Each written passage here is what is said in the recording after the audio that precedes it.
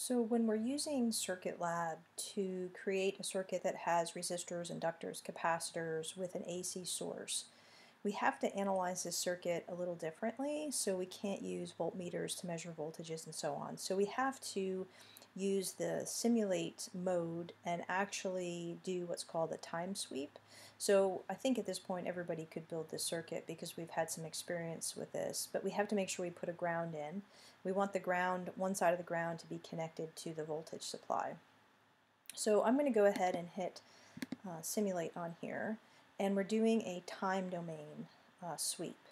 Now this source has a frequency of 1 kilohertz, which means that the period of one oscillation is 1 millisecond. So I want to make sure that my time sweep is going to be in terms of milliseconds, and you'll notice that I'm starting it at 3 milliseconds. So I'm actually starting this after 3 periods of oscillation, and there's a reason for that. If you start at 0, there's some interesting or weird things that sort of happen at the beginning. So we're skipping over that initial, like, closing the switch situation, and then I'm going for up to 5 milliseconds, which is essentially 2 periods of oscillation. And then I have my time step to be very small in terms of milliseconds. This is actually probably too small, but that's okay. I'll leave it like that. I'm also going to skip the initial conditions. Now I have to decide on the outputs. So I'm going to add an expression, and I can come over here to the side of the voltage supply, and I can click on where, when it kind of highlights that side, and it will tell me the voltage at that node for that supply relative to the ground. And it'll also tell me the current, but the problem is that the way the current is measured in here, it does depend on entering and exiting. So I'm actually going to close that because I don't want to measure that current there. I'm going to add another expression, and I'm going to measure the current here. And I'm going to then get rid of the voltage at that node. So this will actually tell me the voltage across the supply as a function of time, and also the current, the correct current in my circuit as a function of time, in terms of the way that we define current as being the flow of positive charge for this class. The other thing that I might be interested in knowing is what is the voltage across the inductor. So I'm going to add another output here, and I can go ahead and I can click on that. I don't care about the current here because I have a series circuit and all the current should be the same, so I'm going to go ahead and remove that. Then I can run a time domain simulation, and the output at the top here is the voltage, and on the bottom, it's weird, it says voltage, but it's actually the current, and you can see there's amps over here, or milliamps. And you'll notice that you can move along this and it'll tell you different values. So what we're going to be interested in is, how does the voltage of the source, which is the first one that I put in, compare to the current in terms of their phase shift.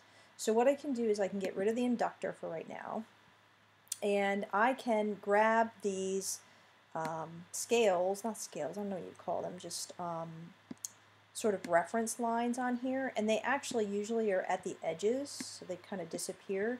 But if you come over here, you can grab one, and I'm going to put it at the maximum voltage over here, which in this case is 20 volts.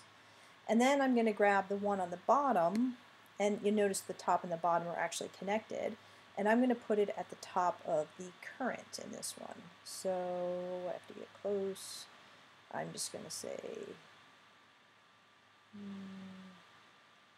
right. It's somewhere in there. Okay, I'm not going to worry too much about it right now. So what I have is I'm measuring the time between the maximum voltage and the maximum current, and this is going to tell us the phase shift between the voltage across the source and the current that's going through the circuit. And I can read that by reading the delta t, because delta t here measures the time frame between these two positions, and I'm reading that as 165.2 microseconds. So my phase angle in terms of time would be 165.2 microseconds.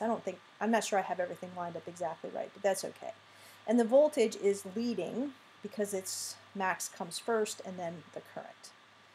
So that's how we could measure those, and we can of course measure the actual current values and voltage values by just getting up there on the top and measuring, there's 20 volts, and over here the current is like 187.4 milliamps.